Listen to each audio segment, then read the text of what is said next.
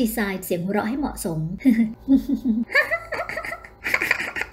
ดีไซน์เสียงหัวเราะให้เหมาะสม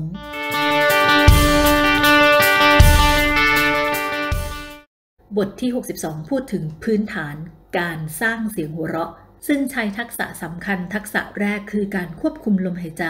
บทที่63เสียงหัวเราะตอนที่2เราจะประสานรวมทักษะ2อย่างเพื่อพากย์เสียงหัวเราะทักษะการควบคุมลมหายใจกับทักษะการดัดเสียงนักพากย์กับการดัดเสียงเป็นของคู่กันไม่ใช่สิ่งที่ผิดนะคะถามว่าทักษะ2อย่างนี้โดยปกติแล้วเราก็ใช้อยู่กับการพากย์ทั่วไปนั่นแหละค่ะเพราะการอ่านบรรยายพูดพากย์ต้องมีการแบ่งวรรคถ้ายิบย่อยกว่านั้นคือแบ่งคำสัมพันธ์กับทักษะการควบคุมจัดปริมาณลมหายใจในการสูดเข้าสูดออกขณะที่เราพากย์ด้วยทักษะเหล่านี้เป็นทักษะที่เราใช้กับการพูดคุยโดยธรรมชาติในชีวิตประจำวันอยู่แล้วแล้วการพากย์เสียงหัวเราะ2ทักษะนี้ยิ่งมีความสำคัญใหญ่เลยค่ะน้องๆเพราะจะเกี่ยวข้องกับน้ำหนักของเสียงหัวเราะรูปแบบลักษณะของเสียงหัวเราะและความสั้นยาวของเสียงหัวเราะบางบทบาทต้องใช้เสียงหัวเราะที่มีพลังมากถ้าจะต้องหัวเราะด้วยดัดเสียงด้วยนั่นคือความยากที่เราต้องตีความและดีไซน์เสียงหัวเราะให้เหมาะสมพี่แพรจะแบ่งเป็น4ระดับหรือ4วัยนะคะสำหรับเสียงผู้หญิงนะเริ่มจากวัยอาวุโสคุณย่าคุณยายต่อมาวัยคุณป้าคุณน้าคุณแม่ระดับ3เสียงวัยรุ่นสาวๆหน่อยและระดับ4เสียงหัวเราะของเด็กเราสามารถหรือมีประสบการณ์ในการพากย์เสียงคนทั้ง4วัยนี้หรือยังนั่นหมายความว่าเราต้องรู้วิธีการใช้เสียงทั้ง4ช่องเสียงนี้แล้วนะคะอย่างที่เกริ่นไว้ค่ะน้องๆในบทที่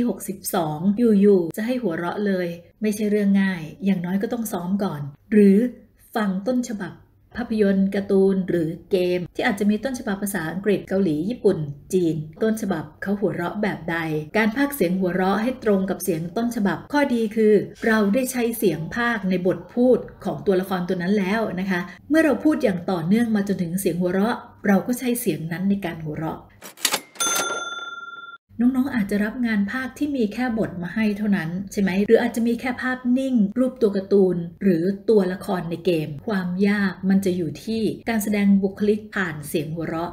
เช่นถ้าเป็นเสียงคุณย่าคุณยายวัยอาวุโสจะไม่ได้หัวเราะแบบกรี๊ดกราดจะหัวเราะแบบสุขุมเกิดจากความสุขใจอิ่มใจหรือปลื้มใจก็ได้เช่น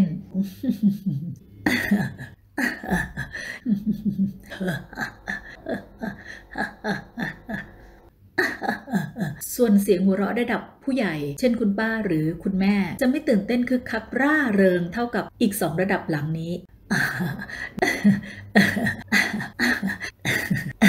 ใช่ค่ะระดับที่3เสียงหัวเราะแบบวัยรุ่นทำได้ทั้งแบบตื่นเต้นคึกคักร่าเริงสดใสต่างกับเสียงหัวเราะของคุณแม่คุณป้าและคุณย่าคุณยายนะคะพี่สาว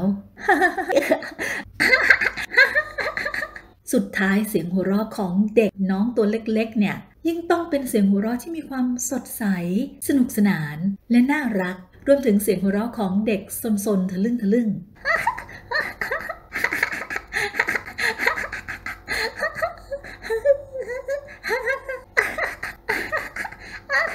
ทั้งหมดนี้ถือว่าเป็นความต่างที่อาจจะเป็นความยากสำหรับเราที่จะต้องพากย์เสียงหัวเราะแบบหลากหลายวัย